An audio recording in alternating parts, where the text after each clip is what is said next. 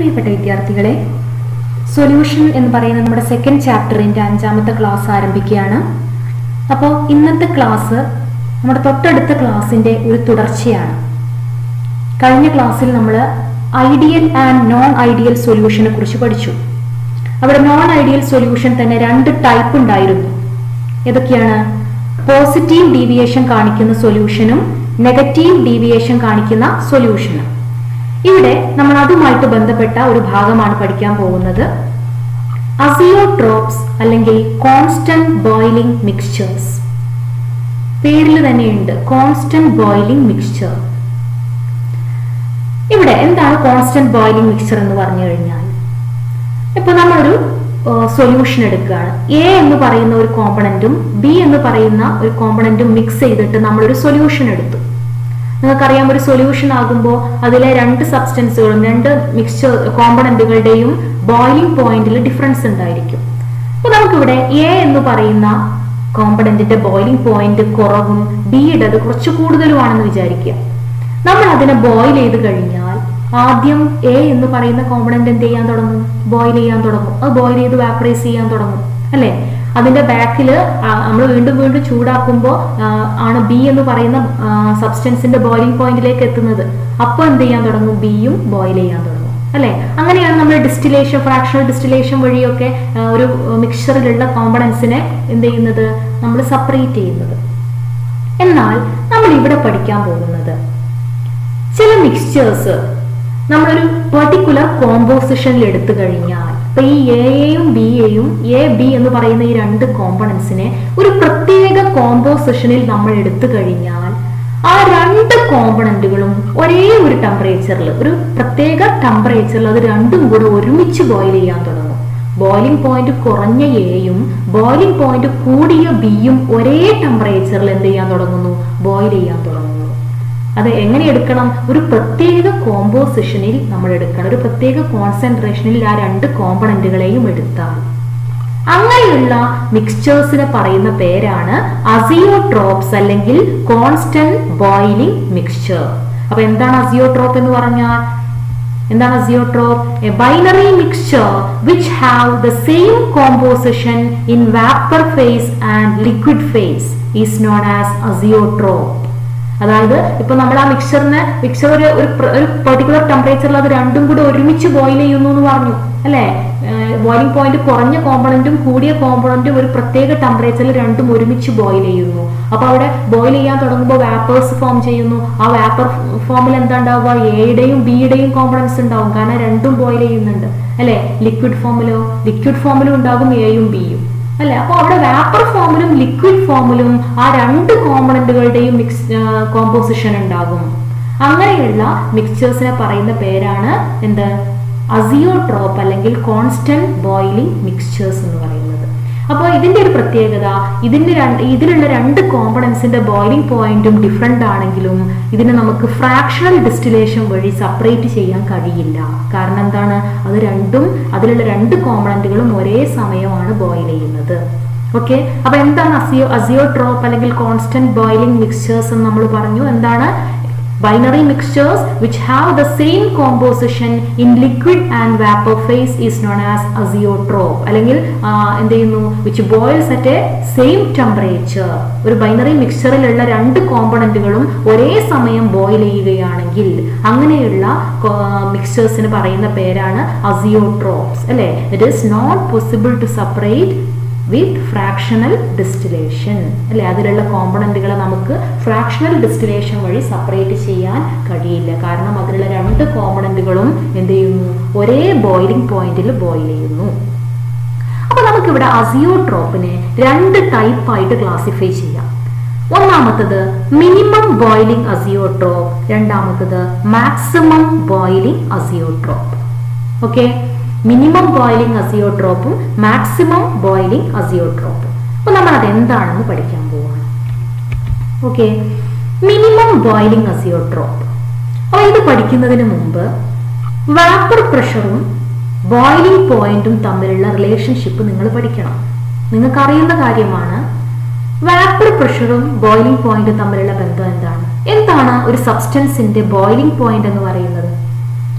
ഒരു സബ്സ്റ്റൻസിന്റെ boiling point എന്ന് പറഞ്ഞു കഴിഞ്ഞാൽ the temperature at which the vapour pressure becomes equal to atmospheric pressure അല്ലെ. ഒരു സബ്സ്റ്റൻസിന്റെ വേപ്പർ പ്രഷർ 1 atm പ്രഷറിന് ഈക്വൽ ആകുന്ന ടെമ്പറേച്ചറിനെയാണ് നമ്മൾ എന്ത് പറയുന്നത്, ആ സബ്സ്റ്റൻസിന്റെ ബോയിലിംഗ് പോയിന്റ് എന്ന് പറയുന്നത് ആണല്ലോ.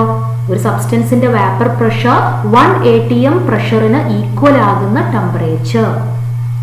അപ്പോൾ ഒരു സബ്സ്റ്റൻസിന് വേപ്പർ പ്രഷർ വളരെ കൂടുതലാണെങ്കിൽ, വേപ്പർ പ്രഷർ കൂടുതൽ പറഞ്ഞു കഴിഞ്ഞാൽ അതിന് വാപ്പറൈസേഷൻ വളരെ കൂടുതൽ, അത് വളരെ പെട്ടെന്ന് വാപ്പറൈസ് ചെയ്യും. അപ്പോൾ വേപ്പർ പ്രഷർ വളരെ കൂടുതൽ ഫോം ചെയ്യും ആണല്ലോ അല്ലെ. അപ്പൊ വാപ്പറൈസേഷൻ വളരെ കൂടിയ ഒരു കോമ്പണന്റിന്റെ ബോയിലിംഗ് പോയിന്റ് എന്തായിരിക്കും ഒന്ന് ആലോചിച്ച് നോക്കൂ. വേപ്പർ പ്രഷർ വളരെ കൂടുതലാണ് അല്ലെ, പെട്ടെന്ന് വാപ്പറൈസ് ചെയ്യും. പെട്ടെന്ന് വാപ്പറൈസ് ചെയ്താൽ അതിന് പെട്ടെന്ന് എന്ത് ചെയ്യാൻ പറ്റും, 1 atm പ്രഷർ എന്ന് പറയുന്ന ആ പ്രഷറിലേക്ക് എത്താൻ പറ്റില്ലേ.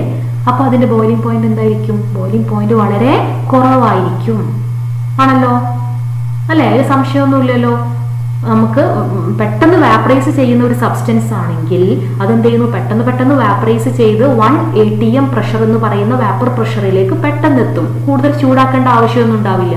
അപ്പോഴേക്ക് എന്ത് ചെയ്യും, അത് 1 atm പ്രഷറിലേക്ക് എത്തും. അപ്പോൾ വളരെ കുറഞ്ഞ അളവിൽ ഹീറ്റ് ചെയ്യുമ്പോൾ തന്നെ അത് 1 atm പ്രഷർ എന്ന് പറയുന്ന ആ പ്രഷറിലേക്ക് എത്തുന്നു. അപ്പോഴേക്ക് അത് എന്ത് ചെയ്യാൻ തുടങ്ങുന്നു, ബോയിൽ ചെയ്യാൻ തുടങ്ങുന്നു. അപ്പോൾ വേപ്പർ പ്രഷർ കൂടിയ അല്ലെങ്കിൽ വാപ്പറൈസേഷൻ കൂടിയ സബ്സ്റ്റൻസ് ആണെങ്കിൽ അതിന് ബോയിലിംഗ് പോയിന്റ് കുറവായിരിക്കും. എന്നാൽ വേപ്പർ പ്രഷർ കുറഞ്ഞ സബ്സ്റ്റൻസ് ആണെങ്കിലോ വാപ്പറൈസേഷൻ വളരെ കുറഞ്ഞ റേറ്റിൽ മാത്രമേ നടക്കുള്ളൂ.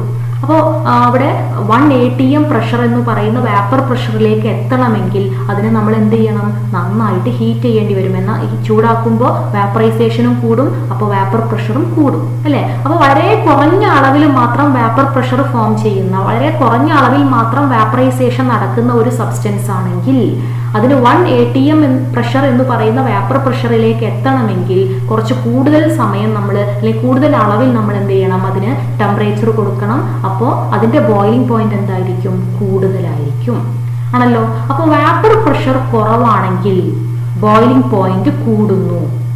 വേപ്പർ പ്രഷർ കുറവാണെങ്കിൽ ബോയിലിംഗ് പോയിന്റ് കൂടുന്നു. വേപ്പർ പ്രഷർ കൂടുതലാണെങ്കിലോ ബോയിലിംഗ് പോയിന്റ് കുറയുന്നു. അപ്പൊ ഈ റിലേഷൻ നിങ്ങൾക്ക് അറിയാം. ഓക്കെ, അപ്പൊ ഇത് വെച്ചിട്ടാണ് നമ്മൾ മിനിമം ബോയിലിംഗ് അസിയോട്രോപ്പിനെ പഠിക്കാൻ പോകുന്നത്. ഇവിടെ നിങ്ങൾക്കൊരു ഗ്രാഫ് കാണാൻ പറ്റും. ഇത് ഏതിന്റെ ഗ്രാഫാണ്, non ideal സൊല്യൂഷന്റെ ഗ്രാഫാണ്. Non ideal solution with positive deviation അല്ലെ. Non ideal solution with positive ഡീവിയേഷന്റെ ഗ്രാഫാണിത്. ഇവിടെ നിങ്ങൾക്ക് ഈ ഗ്രാഫിൽ ഒരു പോയിന്റ് കാണാം, O എന്ന് പറയുന്ന ഈ പോയിന്റ്. ഈ പോയിന്റിന്റെ പ്രത്യേകത എന്താണ്, ഈ പോയിന്റിൽ ആ സൊല്യൂഷന്റെ വേപ്പർ പ്രഷർ അല്ലെ, നമുക്ക് y ആക്സിസിൽ വേപ്പർ പ്രഷർ ആണ്, x ആക്സിസിൽ മോൾ ഫ്രാക്ഷൻ ആണ്. അപ്പോൾ ഇവിടെ ഈ O എന്ന് പറയുന്ന ഈ പോയിന്റിൽ സൊല്യൂഷന്റെ വേപ്പർ പ്രഷർ മാക്സിമം ആണ് അല്ലെ. മാക്സിമം വേപ്പർ പ്രഷർ സൊല്യൂഷന് കിട്ടുന്ന ഒരു പോയിന്റ് ആണ് ഈ O എന്ന് പറയുന്ന പോയിന്റ്. അതിന് കറസ്പോണ്ടിങ് ആയിട്ടുള്ള നമ്മുടെ കോൺസെൻട്രേഷൻ നമുക്ക് നോക്കാം, മോൾ ഫ്രാക്ഷൻ. ഇതാണ് അതിന്റെ കറസ്പോണ്ടിങ് കോമ്പോസിഷൻ.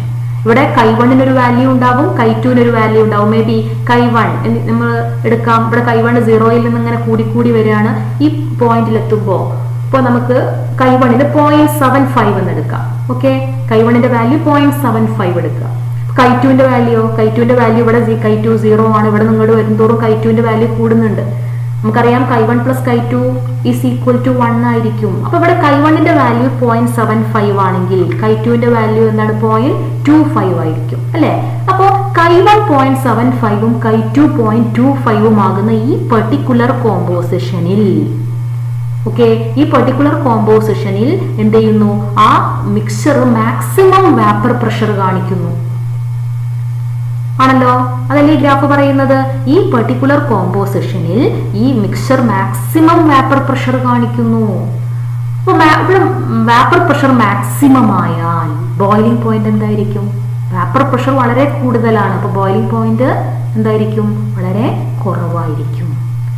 അതാണ് മിനിമം ബോയിലിംഗ് അസിയോട്രോപ്പിൽ പറയുന്നത്.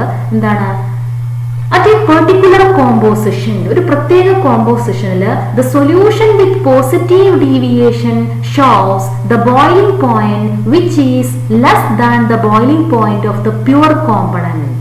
അതായത് ഈ പെർട്ടിക്കുലർ കോമ്പോസിഷനിൽ നമ്മൾ എടുത്തു കഴിഞ്ഞാൽ അവിടെ രണ്ട് കോമ്പണൻസ് എയും ഉണ്ട് ബിയും ഉണ്ട്. ആ രണ്ട് കോമ്പണന്റിന്റെ ബോയിലിംഗ് പോയിന്റിനെക്കാളും കുറഞ്ഞ ഒരു ബോയിലിംഗ് പോയിന്റിൽ ഈ മിക്സർ എന്ത് ചെയ്യാൻ തുടങ്ങുന്നു? ബോയിൽ ചെയ്യാൻ തുടങ്ങുന്നു. ഓക്കെ, നമുക്കൊരു എക്സാമ്പിളിലൂടെ പഠിക്കാം. അത് 95% ഓഫ് എത്തനോൾ മിനിമം ബോയിലിംഗ് അസിയോട്രോപ്പിന് ഒരു എക്സാമ്പിൾ ആണ്. 95% ഓഫ് എത്തനോൾ എന്ന് പറയുമ്പോൾ ഇവിടെ 95 ml എത്തനോളും 5 ml വാട്ടറും ഉണ്ടായിരിക്കും ആണല്ലോ. അപ്പോൾ അതില് ഇപ്പോൾ എത്തനോൾ നിങ്ങൾക്ക് എല്ലാവർക്കും അറിയാം, എത്തനോളിന്റെ ബോയിലിംഗ് പോയിന്റ് വാട്ടറിനേക്കാളും കുറവാണ്. വാട്ടറിന്റെ ബോയിലിംഗ് പോയിന്റ് 373 കെൽവിനും എത്തനോളിന്റെ ബോയിലിംഗ് പോയിന്റ് 351.3 കെൽവിനുമാണ്. എന്നാൽ നമ്മൾ ഈ പെർട്ടിക്കുലർ കോമ്പോസിഷനിലാണ് ആ എത്തനോളിനെ എടുത്തതെങ്കിൽ, അതായത് 95 ml എത്തനോളും 5 ml വാട്ടറുമാണ് നമ്മൾ മിക്സ് ചെയ്തിട്ടുള്ളതെങ്കിൽ, അങ്ങനെയുള്ള ഒരു കോമ്പോസിഷനാണ് നമ്മുടെ കയ്യിലുള്ളതെങ്കിൽ, ആ മിക്സർ എന്ത് ചെയ്യുന്നു? ഈ രണ്ട് കോമ്പണന്റിന്റെ ബോയിലിംഗ് പോയിന്റിനെക്കാളും കുറഞ്ഞ ഒരു ബോയിലിംഗ് പോയിന്റിൽ എന്ത് ചെയ്യാൻ തുടങ്ങുന്നു? ബോയിൽ ചെയ്യാൻ തുടങ്ങുന്നു. അതായത് 351.1 കെൽവിനിൽ തന്നെ എന്ത് ചെയ്യുന്നു? ബോയിൽ ചെയ്യുന്നു. അപ്പൊ ഈ 351.1 കെൽവിൻ എന്ന ടെമ്പറേച്ചർ എത്തുമ്പോഴേക്ക് ആര് ബോയിൽ ചെയ്യും? വാട്ടറും ബോയിൽ ചെയ്യും, എത്തനോളും ബോയിൽ ചെയ്യും. വാട്ടറിന്റെ ബോയിലിംഗ് പോയിന്റ് ശരിക്കും 373 കെൽവിനാണ്.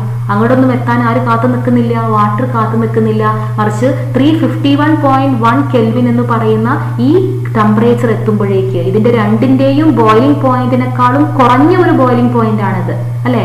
ആ ബോയിലിംഗ് പോയിന്റിൽ ആ ടെമ്പറേച്ചറിൽ എത്തുമ്പോഴേക്ക് ഈ രണ്ട് കോമ്പണൻസും ഒരുമിച്ച് ബോയിൽ ചെയ്യാൻ തുടങ്ങുന്നു. അപ്പൊ അങ്ങനെയുള്ള മിക്സ്ചേഴ്സിന് പറയുന്ന പേരാണ് എന്ത്? Minimum boiling azeotrope. അപ്പൊ എന്താണ് മിനിമം ബോയിലിംഗ് അസിയോട്രോപ്പ് എന്ന് നിങ്ങൾക്ക് മനസ്സിലായോ? എന്താണ്? പോസിറ്റീവ് ഡീവിയേഷൻ കാണിക്കുന്ന ഒരു മിക്സ്ചർ നമ്മളൊരു പെർട്ടിക്കുലർ കോമ്പോസിഷനിൽ എടുത്തു കഴിഞ്ഞാൽ അല്ലെ, റോൾസ് ലോയിൽ നിന്ന് പോസിറ്റീവ് ഡീവിയേഷൻ കാണിക്കുന്ന ഒരു മിക്സ്ചറിനെ നമ്മളൊരു പെർട്ടിക്കുലർ കോമ്പോസിഷനിൽ എടുത്തു കഴിഞ്ഞാൽ ആ കോമ്പോസിഷൻ എന്ത് ചെയ്യുന്നു?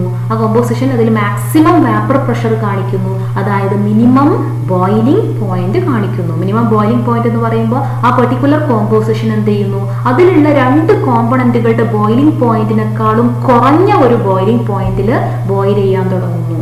അങ്ങനെയുള്ള മിക്സ്ചേഴ്സിന് പറയുന്ന പേരാണ് മിനിമം ബോയിലിംഗ് അസിയോട്രോപ്പ്. അപ്പൊ എന്താണ്? At A particular composition the solution with positive deviation shows the boiling point which is less than the boiling point of the pure component അല്ലെ. such type of solutions are known as minimum boiling azeotropes. അപ്പൊ അതിന് example ആണ് 95% ethanol. Okay, ഇനി നമുക്ക് അടുത്തത് പഠിക്കാനുള്ളത് maximum boiling azeotrope ആണ്. Maximum boiling azeotrope എന്താണെന്ന് ഇപ്പൊ നിങ്ങൾക്ക് മറ്റത് മനസ്സിലായിട്ടുണ്ടെങ്കിൽ പറയാൻ പറ്റും അല്ലെ. അപ്പൊ ഇവിടെ നമ്മൾ എടുക്കുന്നത് എന്താണ്? നെഗറ്റീവ് ഡീവിയേഷൻ കാണിക്കുന്ന സൊല്യൂഷൻ ആണ്. നെഗറ്റീവ് ഡീവിയേഷൻ കാണിക്കുന്ന ഒരു സൊല്യൂഷന്റെ ഗ്രാഫാണ് ഇവിടെ എടുത്തിരിക്കുന്നത്. ഇവിടെ നിങ്ങൾക്ക് ഒരു പോയിന്റ് കാണാൻ പറ്റും, എക്സ് എന്ന് പറയുന്ന ഒരു പോയിന്റ് കണ്ടല്ലോ. ഈ പോയിന്റിൽ ഇതിന് കറസ്പോണ്ടിങ് ആയിട്ടുള്ള കോമ്പോസിഷൻ നമുക്ക് നോക്കാം. ഇവിടെ കൈ1 ഒരു വാല്യൂ ഉണ്ടാവും, കൈ2 വേറൊരു വാല്യൂ ഉണ്ടാവും അല്ലെ. കൈ1 വാല്യൂ എന്താണ്? കൈ1 വാല്യൂ ഇപ്പൊ നമ്മളൊരു 0.7 എടുക്കാം. കൈ2 വാല്യൂ നമുക്കൊരു 0.3 എടുക്കാം. കാരണം നമുക്കറിയാം കൈ1 പ്ലസ് കൈ2 ഈസ് ഈക്വൽ ടു 1 ആണ് ആണല്ലോ. അപ്പൊ കൈ1 വാല്യൂ നമ്മൾ 0.7, കൈ2 വാല്യൂ 0.3 എടുത്തു. ആ കോമ്പോസിഷനിൽ, ആ പെർട്ടിക്കുലർ കോമ്പോസിഷനിൽ നമ്മൾ ഒരു മിക്സ്ചറിനെ എടുത്തു കഴിഞ്ഞാൽ എങ്ങനെയുള്ള മിക്സ്ചറായി, എങ്ങനെയുള്ള സൊല്യൂഷൻ ആവണം? നെഗറ്റീവ് ഡീവിയേഷൻ കാണിക്കുന്ന സൊല്യൂഷൻ ആവണം അല്ലെ. ഈ പെർട്ടിക്കുലർ കോമ്പോസിഷനിൽ നമ്മൾ നെഗറ്റീവ് ഡീവിയേഷൻ കാണിക്കുന്ന സൊല്യൂഷനെ എടുത്തു കഴിഞ്ഞാൽ അതെന്താ കാണിക്കുന്നത്?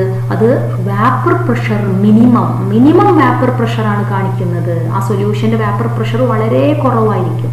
വേപ്പർ പ്രഷർ വളരെ കുറവായി കഴിഞ്ഞാൽ ബോയിലിംഗ് പോയിന്റ് എന്ത് ചെയ്യും? ബോയിലിംഗ് പോയിന്റ് വളരെ കൂടും. ഈ രണ്ട് കോമ്പണൻസിന്റെ ബോയിലിംഗ് പോയിന്റിനേക്കാളും കൂടുതലായിരിക്കും ആ സൊല്യൂഷന്റെ ബോയിലിംഗ് പോയിന്റ്. അങ്ങനെയുള്ള മിക്സ്ചേഴ്സിന് പറയുന്ന പേരാണ് മാക്സിമം ബോയിലിംഗ് അസിയോട്രോപ്പ്. ഓക്കെ, അപ്പൊ എന്താണ് മാക്സിമം ബോയിലിംഗ് അസിയോട്രോപ്പ് എന്ന് പറഞ്ഞു കഴിഞ്ഞാൽ? നെഗറ്റീവ് ഡീവിയേഷൻ കാണിക്കുന്ന ഒരു സൊല്യൂഷനെ നമ്മളൊരു പെർട്ടിക്കുലർ കോമ്പോസിഷനിൽ എടുത്തു കഴിഞ്ഞാൽ ആ കോമ്പോസിഷനിൽ എന്താണ്? ആ സൊല്യൂഷൻ എന്ത് കാണിക്കുന്നു? മിനിമം വേപ്പർ പ്രഷർ കാണിക്കുന്നു. അതായത് അതിന്റെ ബോയിലിംഗ് പോയിന്റ് മാക്സിമം ആയിരിക്കും. വേപ്പർ പ്രഷർ മിനിമവും ബോയിലിംഗ് പോയിന്റ് മാക്സിമവും ആയിരിക്കും. അതിലുള്ള രണ്ട് കോമ്പണന്റിന്റെ ബോയിലിംഗ് പോയിന്റിനേക്കാളും കൂടിയ ഒരു ബോയിലിംഗ് പോയിന്റ് ആയിരിക്കും ആ സൊല്യൂഷൻ കാണിക്കുന്നത്. അങ്ങനെയുള്ള സൊല്യൂഷന് പറയുന്ന പേരാണ് മാക്സിമം ബോയിലിംഗ് azeotrope അല്ലേ? അപ്പോൾ എന്താണ് at a particular composition the solution with negative deviation from Raoult's law shows boiling point which is higher than the boiling point of pure component.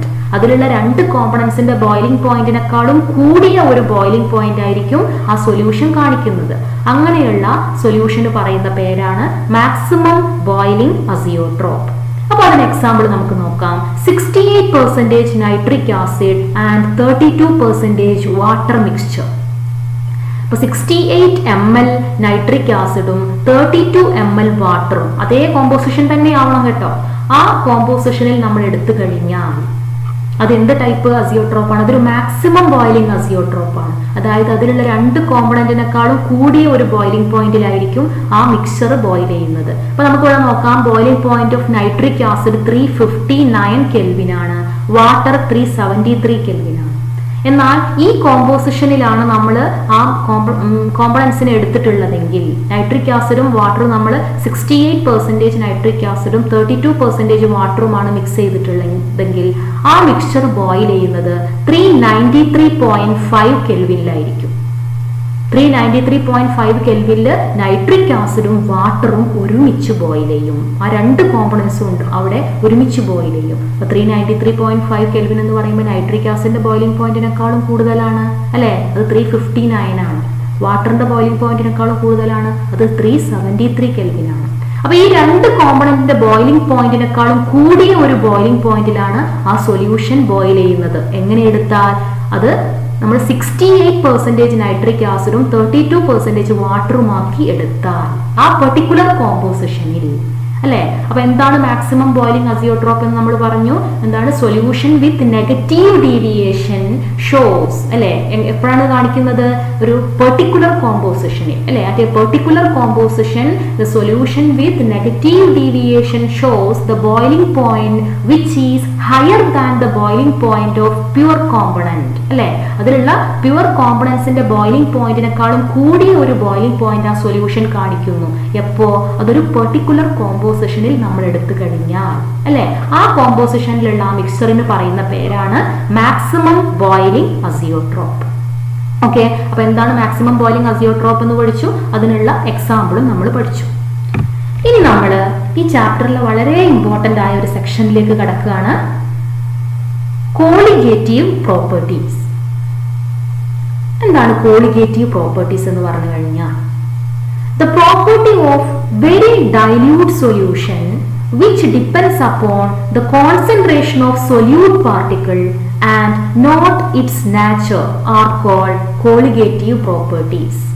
The properties of very dilute solution which depends upon the concentration of solute particle and not its nature are called colligative properties.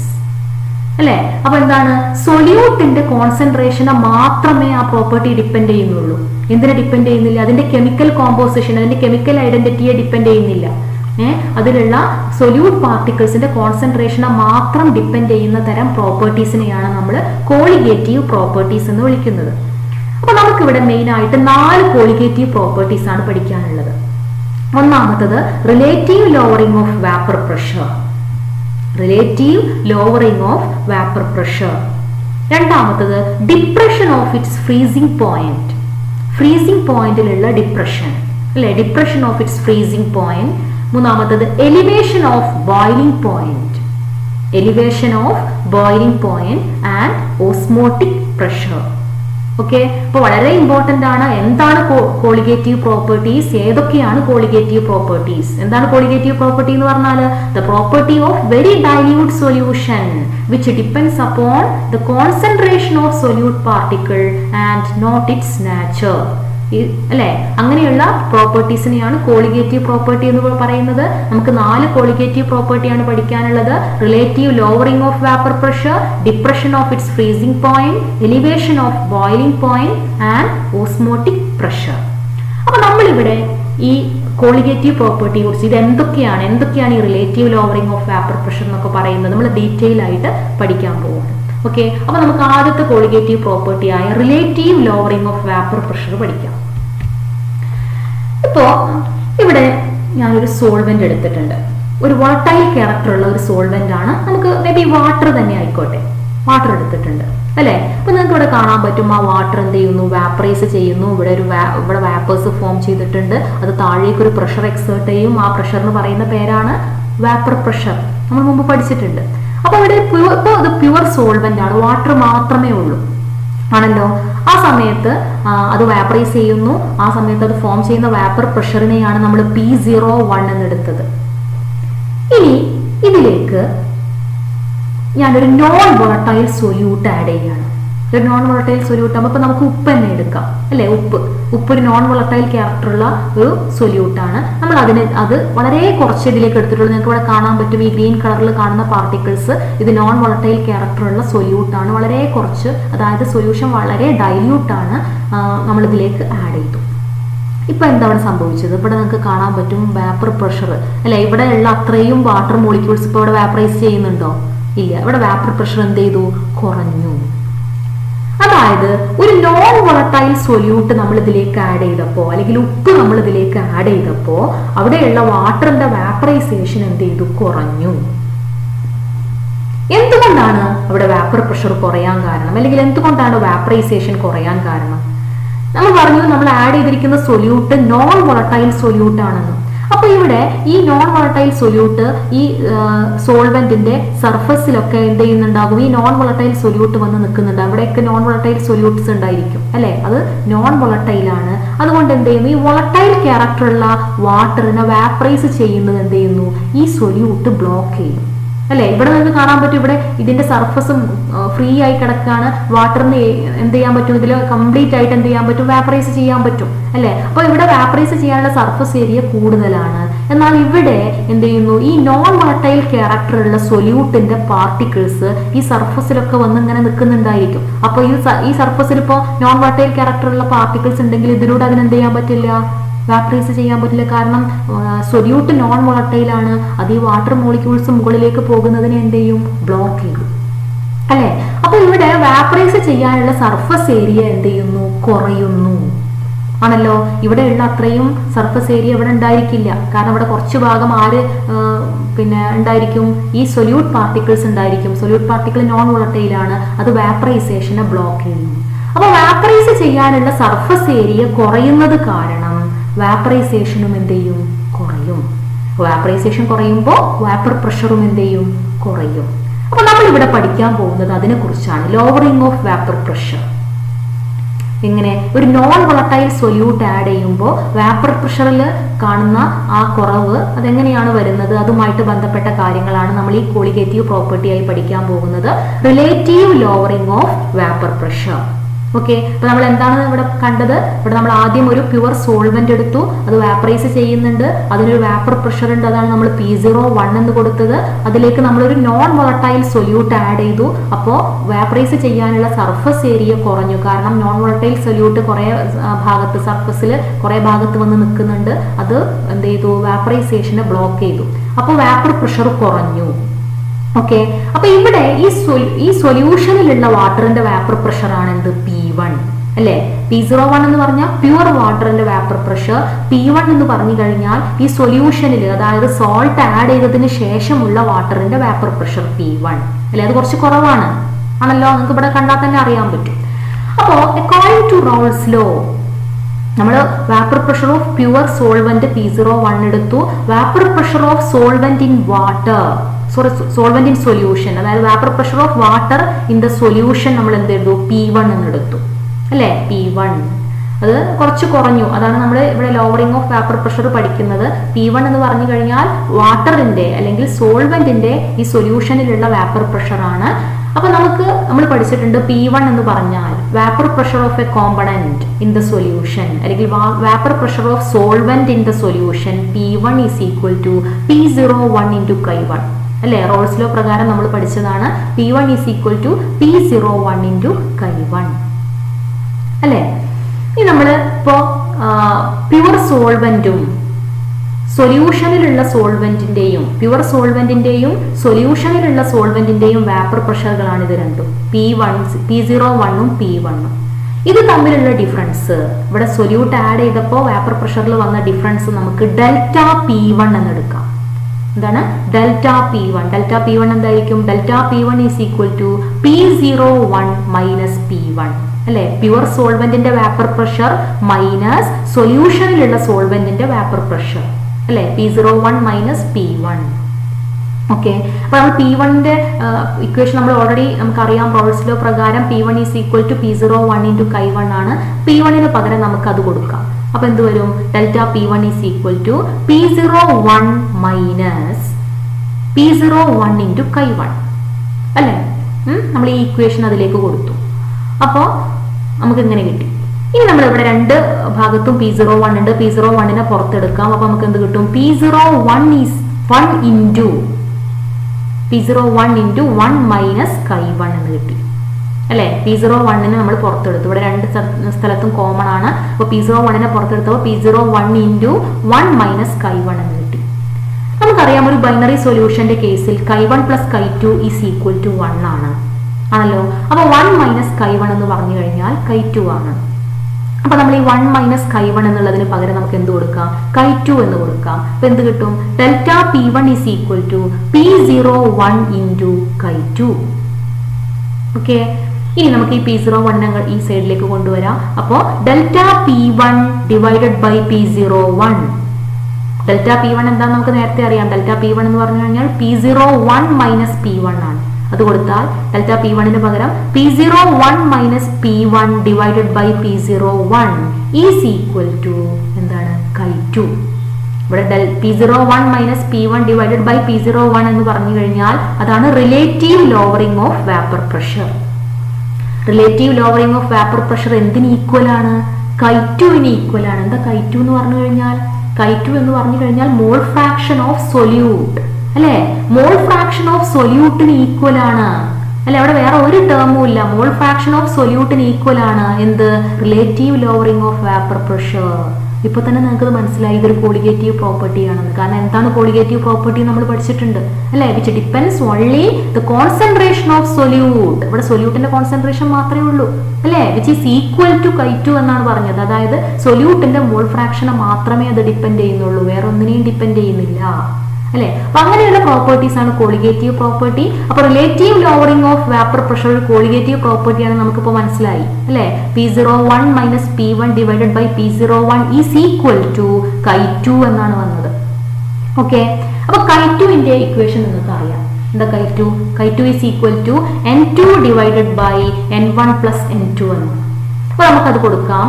N1 എന്ന് പറഞ്ഞു കഴിഞ്ഞാൽ എന്താണ്? Number of moles of സോൾവെന്റും N2 എന്ന് പറഞ്ഞാൽ number of moles of സൊല്യൂട്ടും ആണെങ്കിൽ P01 minus P1 divided by P01 is equal to N2 by N1 plus N2.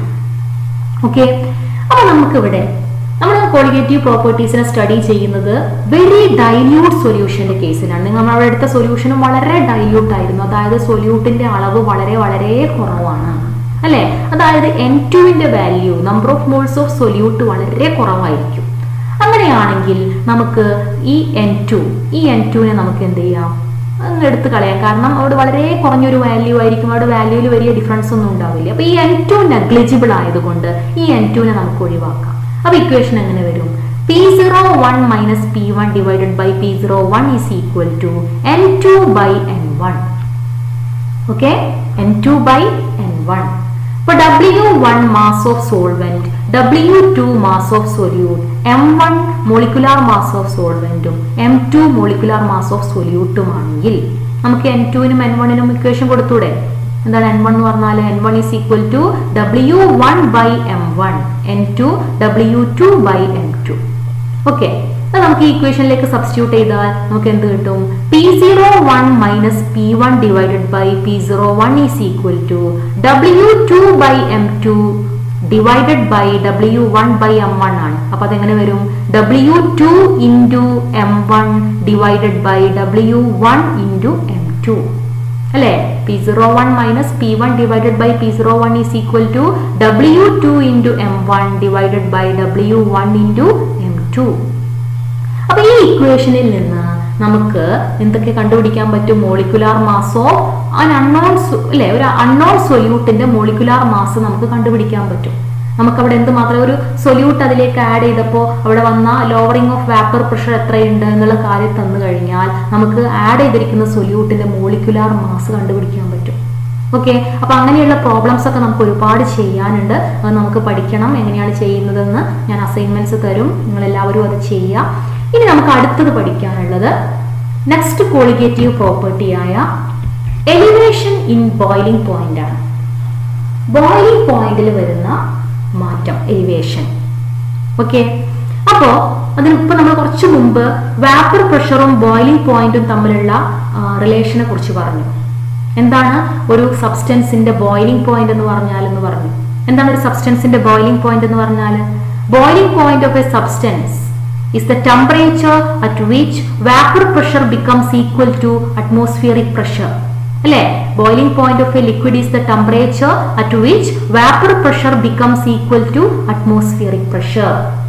അപ്പോൾ vapour pressure 1 atm പ്രഷറിന് equal ആകുന്ന temperature ആണ് അതിന്റെ ബോയിലിംഗ് പോയിന്റ് എന്ന് പറയുന്നത്. അത് നമ്മളിപ്പോൾ കുറച്ച് മുമ്പ് ഡിസ്കസ് ചെയ്തതേ ഉള്ളൂ അല്ലെ? അപ്പോൾ വാപ്പർ പ്രഷറും ബോയിലിംഗ് പോയിന്റും തമ്മിലുള്ള റിലേഷൻ നിങ്ങൾക്ക് അറിയാം.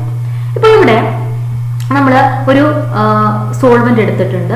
അപ്പൊ ആ സോൾവെന്റ് നോർമൽ ടെമ്പറേച്ചറിൽ നിൽക്കുമ്പോൾ അവിടെ വാപ്പറൈസേഷൻ വളരെ കുറവാണ്. അപ്പോൾ വാപ്പർ പ്രഷറും കുറവായിരിക്കും ആണല്ലോ. ഇനി നമ്മൾ അതിനെ ചൂടാക്കാൻ തുടങ്ങിയാൽ എന്താ സംഭവിക്കുക?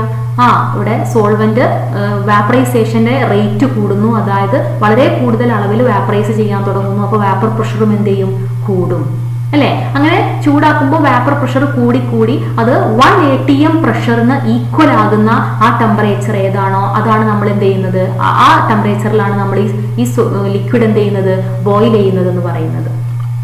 ഇനി നമ്മൾ ഈ സോൾവെന്റിലേക്ക് ഒരു നോൺ വോളട്ടൈൽ സൊല്യൂട്ട് ആഡ് ചെയ്താൽ എന്താ സംഭവിക്കുക? നമ്മളിപ്പോ തൊട്ട് മുമ്പ് പഠിച്ചേ ഉള്ളൂ. ഒരു നോൺ വോളട്ടൈൽ സൊല്യൂട്ട് ആഡ് ചെയ്താൽ വാപ്പർ പ്രഷർ എന്ത് ചെയ്യുന്നു? കുറയുന്നു. കാരണം അവിടെ വാപ്പറൈസ് ചെയ്യാനുള്ള സർഫസ് ഏരിയ എന്ത് ചെയ്യും? കുറയും അല്ലെ? അപ്പൊ ഒരു നോൺ വോളട്ടൈൽ സൊല്യൂട്ട് നമ്മൾ ഇതിലേക്ക് ആഡ് ചെയ്ത് കഴിഞ്ഞാൽ വാപ്പർ പ്രഷർ കുറയുന്നു. വാപ്പർ പ്രഷർ കുറഞ്ഞാൽ ബോയിലിംഗ് പോയിന്റ് എന്ത് ചെയ്യും? ബോയിലിംഗ് പോയിന്റ് വീണ്ടും കൂടും. കാരണം വാപ്പർ പ്രഷർ കുറയുമ്പോൾ നമ്മൾ വീണ്ടും ചൂടാക്കണം. എന്താവാൻ? 1 atm പ്രഷർ എന്ന് പറയുന്ന ആ വാപ്പർ പ്രഷറിലേക്ക് എത്താൻ കുറച്ചുകൂടെ നമ്മൾ ചൂടാക്കേണ്ടി വരും അല്ലെ? അപ്പൊ ബോയിലിംഗ് പോയിന്റ് വീണ്ടും കൂടും ആണല്ലോ. അപ്പോ ഒരു നോൺ വോളട്ടൈൽ സൊല്യൂട്ട് നമ്മൾ ഒരു സോൾവെന്റിലേക്ക് ആഡ് ചെയ്ത് കഴിഞ്ഞാൽ അവിടെ വാപ്പർ പ്രഷർ കുറയും. വാപ്പർ പ്രഷർ കുറയുമ്പോൾ അതിന്റെ ബോയിലിംഗ് പോയിന്റ് എന്ത് ചെയ്യും? ഒന്ന് കൂടും അല്ലെ? ബോയിലിംഗ് പോയിന്റ് കൂടും. ആ ബോയിലിംഗ് പോയിന്റിൽ വരുന്ന ഡിഫറൻസ് ആണ് നമ്മളിവിടെ എലിവേഷൻ ഇൻ ബോയിലിംഗ് പോയിന്റ് എന്ന കോളിഗേറ്റീവ് പ്രോപ്പർട്ടി ആയിട്ട് പഠിക്കാൻ പോകുന്നത്. ഓക്കെ, അപ്പൊ നമുക്കിവിടെ ഈ ഗ്രാഫ് ഒന്ന് ശ്രദ്ധിക്കാം. ഈ ഗ്രാഫില് y ആക്സിസിൽ ടെമ്പറേച്ചറും y ആക്സിസിൽ വാപ്പർ പ്രഷറും x ആക്സിസിൽ ടെമ്പറേച്ചറും നമ്മൾ എടുത്തിട്ടുണ്ട്. ഓക്കെ, y ആക്സിസിൽ വാപ്പർ പ്രഷറും x ആക്സിസിൽ ടെമ്പറേച്ചറും എടുത്തിട്ടുണ്ട്. ഇവിടെ നിങ്ങൾക്ക് ഈ എ ബി എന്ന് പറയുന്ന ഈ കർവ് കാണാൻ പറ്റും. ഇത് പ്യൂർ സോൾവെന്റിന്റെ ബോയിലിംഗ് പോയിന്റിലേക്ക് വരുന്ന ഈ ഇത് നിങ്ങൾക്ക് കാണാൻ പറ്റും. ഇവിടെ ടെമ്പറേച്ചർ കൂടി വരുന്നതിനനുസരിച്ച് ടെമ്പറേച്ചർ ഇങ്ങനെ കൂടി വരികയാണ്. അതിനനുസരിച്ച് സോൾവെന്റിന്റെ വാപ്പർ പ്രഷറും എന്ത് ചെയ്യാണ്? കൂടുകയാണ്. സോൾവെന്റിന്റെ വാപ്പർ പ്രഷർ കൂടി വന്ന് ഈ പോയിന്റിൽ എത്തിയപ്പോ അറ്റ് ബി എന്ന് പറയുന്ന ഈ പോയിന്റിൽ വാപ്പർ പ്രഷർ എന്തിന് ഈക്വലായി? 1 atm പ്രഷറിന് അല്ലെങ്കിൽ അറ്റ്മോസ്ഫിയറിക് പ്രഷറിന് ഈക്വലായി അല്ലെ? y ആക്സിസിൽ വാപ്പർ പ്രഷർ ആണ്. ടെമ്പറേച്ചർ കൂടുന്നതിനനുസരിച്ച് വാപ്പർ പ്രഷർ കൂടി പോവാണ് പ്യുവർ സോൾവെന്റിന്റെ. അങ്ങനെ ബി എന്ന് പറയുന്ന ഈ പോയിന്റിൽ എത്തിയപ്പോ വാപ്പർ പ്രഷർ 1 atm പ്രഷറിന് ഈക്വലായി അല്ലെ? ഈ പോയിന്റിലുള്ള ഈ ബി എന്ന പോയിന്റിലുള്ള ടെമ്പറേച്ചർ, ഈ ടെമ്പറേച്ചർ ആണ് ആ പ്യുവർ സോൾവെന്റിന്റെ എന്ത്? Vapour pressure.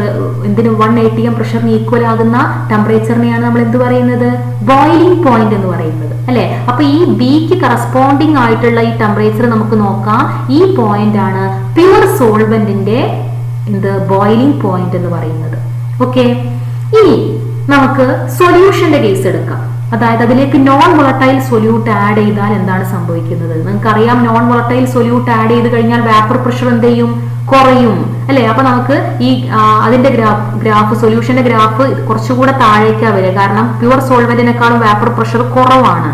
അപ്പൊ നമുക്ക് ഇവിടെ കാണാം ഈ സി ഡി എന്ന് പറയുന്ന ഈ കർവ് ഒന്ന് നോക്കുക. ഇവിടെ സൊല്യൂഷന്റെ ടെമ്പറേച്ചർ നമ്മൾ കൂട്ടാണ്. സൊല്യൂഷൻ ടെമ്പറേച്ചർ കൂട്ടി വരുന്നതിനനുസരിച്ച് വേപ്പർ പ്രഷറും കൂടി വരുന്നു അല്ലെ. വേപ്പർ പ്രഷറും കൂടി വന്നു. എന്നാൽ ഈ പോയിന്റിലെത്തിയപ്പോൾ സൊല്യൂഷൻ ബോയിൽ ചെയ്തില്ല. കാരണം എന്താണ്, നമ്മൾ അതിലേക്ക് നോൺ വോളട്ടൈൽ സൊല്യൂട്ട് ആഡ് ചെയ്തപ്പോൾ വേപ്പർ പ്രഷർ എന്ത് ചെയ്തിട്ടുണ്ട്, കുറഞ്ഞിട്ടുണ്ട്. ഈ ടെമ്പറേച്ചർ എത്തിക്കഴിഞ്ഞാൽ വേപ്പർ പ്രഷർ 1 atm പ്രഷറിന് ഈക്വൽ ആവുന്നില്ല. ഇവിടെ കണ്ടോ, ഇവിടെ 1 atm പ്രഷറിലേക്കൊന്നും എത്തിയിട്ടില്ല അല്ലെ. നമ്മൾ വീണ്ടും അതിനെ ചൂടാക്കുകയാണ്. വീണ്ടും നമ്മൾ ടെമ്പറേച്ചർ കൂട്ടി കൊണ്ടുവന്ന് ഈ ഡി എന്ന് പറയുന്ന പോയിന്റിൽ എത്തുമ്പോഴാണ് വേപ്പർ പ്രഷർ എന്തിന് ഈക്വൽ ആകുന്നത്, 1 atm പ്രഷറിന് ഈക്വൽ ആകുന്നത് അല്ലെ. അപ്പൊ ഇതിന് കറസ്പോണ്ടിങ് ആയിട്ടുള്ള ടെമ്പറേച്ചർ നമുക്ക് നോക്കാം. ഇതിന് കറസ്പോണ്ടിങ് ആയ ടെമ്പറേച്ചർ നമുക്ക് TB എന്ന് എടുക്കാം. ഓക്കെ, അപ്പൊ TB എന്ന് പറഞ്ഞു കഴിഞ്ഞാൽ എന്താണ്, ബോയിലിംഗ് പോയിന്റ് ഓഫ് സൊല്യൂഷൻ അല്ലെ. അപ്പൊ TB ബോയിലിംഗ് പോയിന്റ് ഓഫ് സൊല്യൂഷനും T0B boiling point of pure സോൾവെന്റും ആണ്. ഇത് തമ്മിലുള്ള ഡിഫറൻസ് ആണ് ഡെൽറ്റ TB.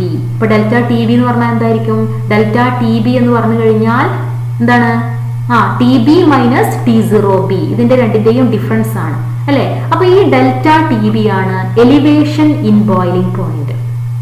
ഓക്കെ അല്ലെ, സൊല്യൂഷന്റെയും പ്യുവർ സോൾവെന്റിന്റെയും ബോയിലിംഗ് പോയിന്റുകൾ തമ്മിലുള്ള ഡിഫറൻസ് ആണ് ഡെൽറ്റ TB. അപ്പൊ delta TB is equal to TB minus T0B അല്ലെ. Boiling point of solution minus boiling point of pure solvent അല്ലെ. ഇനി നമുക്കറിയാം എലിവേഷൻ ഇൻ ബോയിലിംഗ് പോയിന്റ് എന്ന് പറഞ്ഞു കഴിഞ്ഞാൽ ഒരു കോളിഗേറ്റീവ് പ്രോപ്പർട്ടിയാണ്. So delta TB is proportional to concentration of solute. നമ്മൾ ആഡ് ചെയ്യുന്ന സൊല്യൂട്ടിന്റെ അളവ് കൂടുന്നതിനനുസരിച്ച് ആ ഡിഫറൻസ് എന്ത് ചെയ്യും, കൂടി വരും. അപ്പൊ നമുക്ക് കൊടുക്കാം കോൺസെൻട്രേഷൻ ഓഫ് സൊല്യൂട്ട്, മൊളാലിറ്റി ആണ് നമ്മൾ ഇവിടെ എടുക്കുന്നത്. Delta TB is proportional to molality, small letter m. Okay, അപ്പൊ നമുക്ക് ഈ പ്രൊപ്പോർഷണാലിറ്റി സിമ്പിൾ ഒഴിവാക്കാം. Delta TB is equal to A proportionality constant KB into m. Okay, proportionality constant KB into m എന്ന് കൊടുക്കാം. KB ഒരു പ്രൊപ്പോർഷണാലിറ്റി കോൺസ്റ്റന്റ് ആണ്. അതിനെ നമുക്ക് ബോയിലിംഗ് പോയിന്റ് എലിവേഷൻ കോൺസ്റ്റന്റ് അല്ലെങ്കിൽ മോളാർ എലിവേഷൻ കോൺസ്റ്റന്റ് അല്ലെങ്കിൽ എബിലിയോസ്കോപ്പിക് കോൺസ്റ്റന്റ് എന്നൊക്കെ വിളിക്കാം.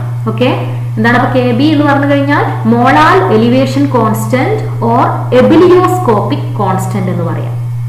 ഓക്കെ, ഇനി നമുക്ക് ഈ m എന്ന് പറയുന്നത് 1 മോളാർ എടുത്താൽ m is equal to 1 molar ആണെങ്കിൽ delta TB is equal to എന്തായിരിക്കും, KB ആയിരിക്കും അല്ലെ. അപ്പൊ നമുക്ക് ഈ KBയുടെ ഡെഫിനിഷൻ എങ്ങനെ പറയാൻ പറ്റും, it is the elevation in boiling point when molality is equal to 1 എന്ന് പറഞ്ഞൂടെ അല്ലെ. Ebullioscopic constant is the elevation, ebullioscopic constant or KB is the elevation in boiling point when molality is equal to 1 എന്ന് കൊടുക്കാൻ പറ്റും. Okay, ഇനി നമുക്ക് മൊളാലിറ്റിയുടെ equation നമ്മൾ മുമ്പ് പഠിച്ചിട്ടുണ്ട്.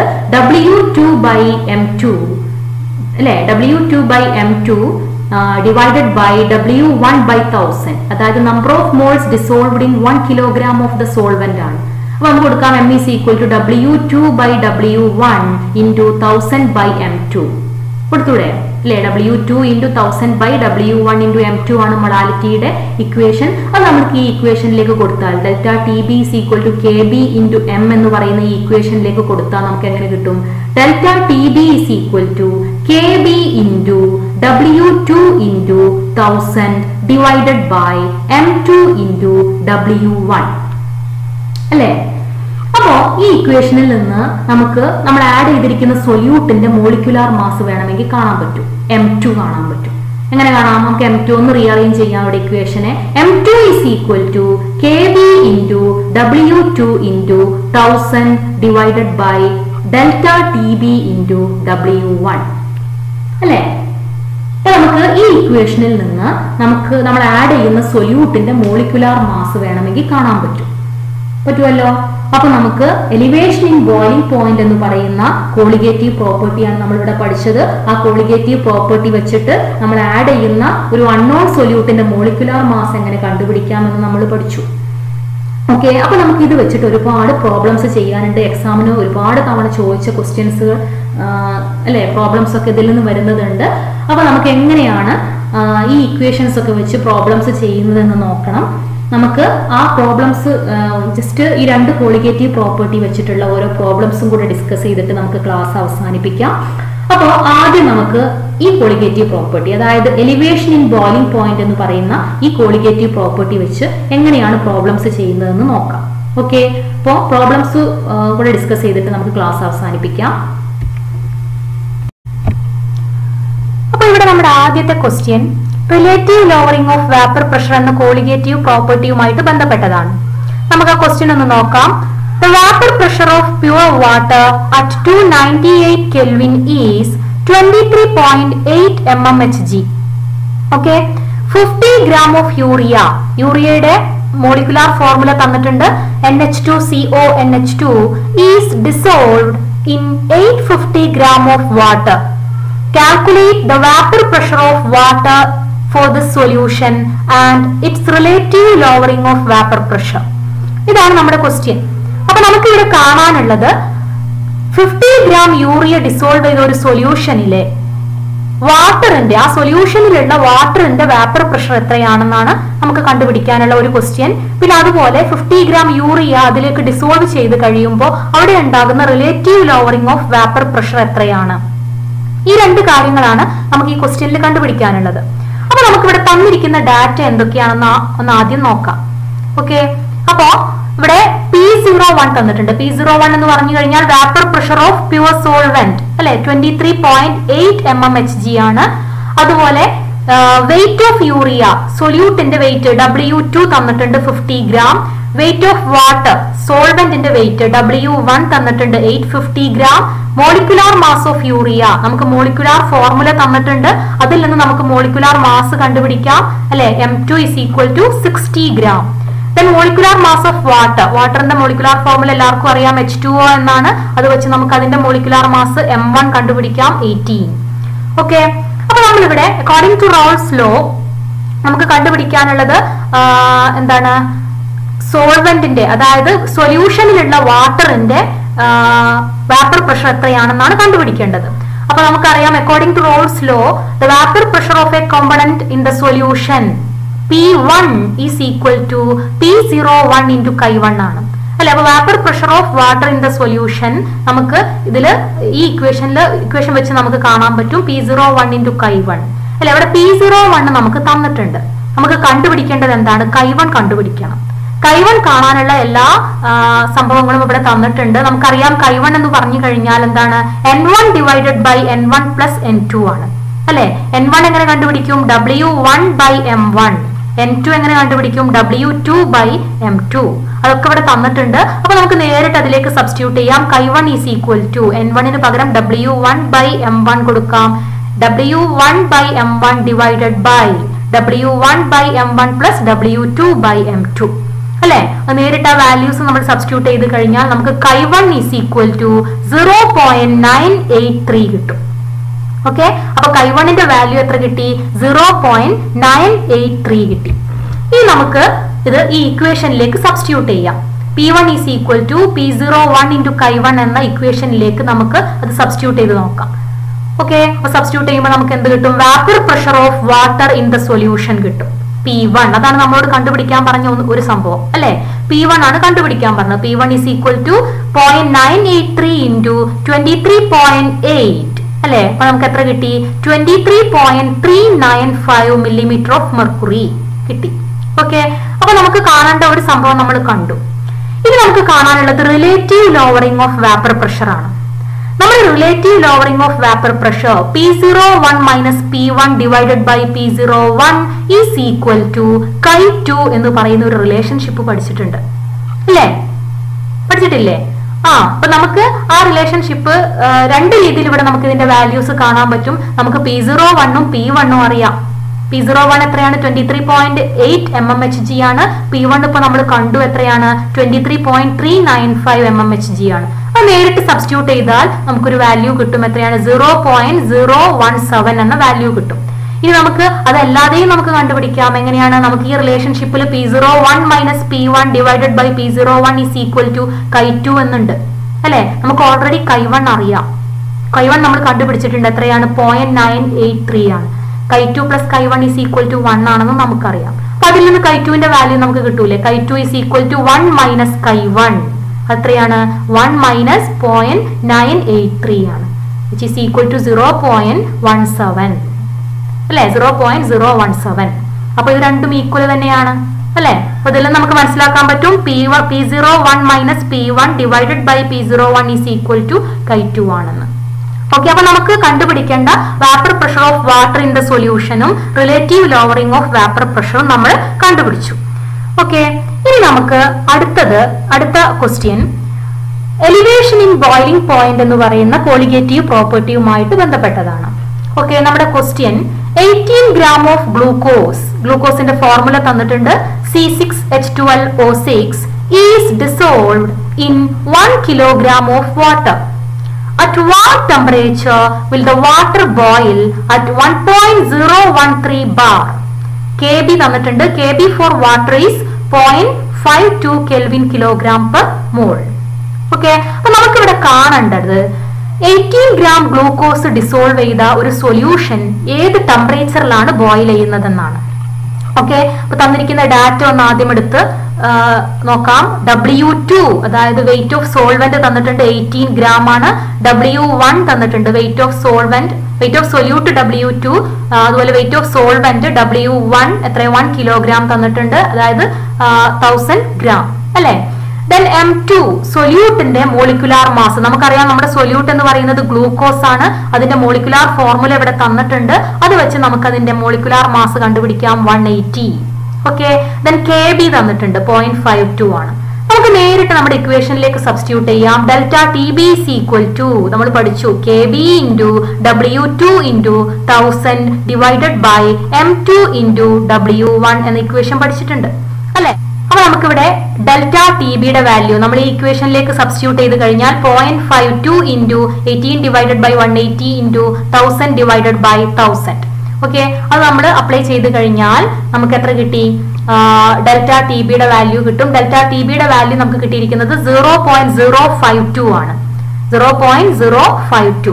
അപ്പൊ നമുക്കറിയാം വാട്ടറിന്റെ boiling point, pure water boils at 100 degree എന്നാണ് പറയാം. കറക്റ്റ് 100 അല്ല. അപ്പൊ കറക്റ്റ് അതിന്റെ ബോയിലിംഗ് പോയിന്റ് നമ്മൾ പറയുകയാണെങ്കിൽ കെൽവിനിൽ പറയുകയാണെങ്കിൽ 373.15 കെൽവിൻ ആണ് അറ്റ് 1.013 ബാർ. ഓക്കെ, അപ്പൊ ഈ പ്രഷറിൽ പ്യൂർ വാട്ടറിന്റെ ബോയിലിംഗ് പോയിന്റ് 373.15 കെൽവിൻ ആണ്. ഓക്കെ, അപ്പൊ നമുക്ക് ഇപ്പൊ T0B അതായത് boiling point of pure water നമുക്കറിയാം, അതുപോലെ ഡെൽറ്റ TBയും നമുക്കറിയാം. അതിൽ നിന്ന് നമുക്ക് ബോയിലിംഗ് പോയിന്റ് ഓഫ് സൊല്യൂഷൻ കണ്ടുപിടിച്ചൂടെ? നമുക്കറിയാം TB is equal to T0B plus delta TB. Okay, അപ്പൊ TBയുടെ വാല്യൂ നമുക്ക് ഈ വാല്യൂസ് സബ്സ്റ്റിറ്റ്യൂട്ട് ചെയ്താൽ കിട്ടും 373.15 പ്ലസ് 0.052 എത്ര കിട്ടി? TB is equal to 373.202 kelvin. Okay, അപ്പൊ ഇതാണ് boiling point of solution containing 18 gram glucose in 1000 gram of water. Okay, അപ്പോൾ ഇങ്ങനെയാണ് പ്രോബ്ലംസ് ചെയ്യേണ്ടത്. നമ്മൾ ഈ ഇക്വേഷൻസ് നമ്മളിപ്പോ രണ്ട് കോളിഗേറ്റീവ് പ്രോപ്പർട്ടീസ് പഠിച്ചു. ഈ രണ്ട് കോളിഗേറ്റീവ് പ്രോപ്പർട്ടീസിലുള്ള ഇക്വേഷൻസ് വെച്ച് നിങ്ങൾക്ക് എക്സാമിന് പ്രോബ്ലംസ് വരും. അപ്പോൾ ആദ്യം നിങ്ങൾ തന്നിരിക്കുന്ന ഡാറ്റ കംപ്ലീറ്റ് എന്ത് ചെയ്യുക, എടുത്തെഴുതുക. അതിനുശേഷം നമുക്ക് നമ്മുടെ ഇക്വേഷൻ എഴുതുക, ഇക്വേഷനിലേക്ക് അത് സബ്സ്റ്റിറ്റ്യൂട്ട് ചെയ്യുക. അപ്പോൾ ഞാൻ കുറച്ച് അസൈൻമെന്റ്സ് നിങ്ങൾക്ക് തരുന്നുണ്ട്. നിങ്ങൾ ഇതേ രീതിയിൽ ആ പ്രോബ്ലംസ് സോൾവ് ചെയ്യാൻ ശ്രമിക്കുക. ഓക്കെ.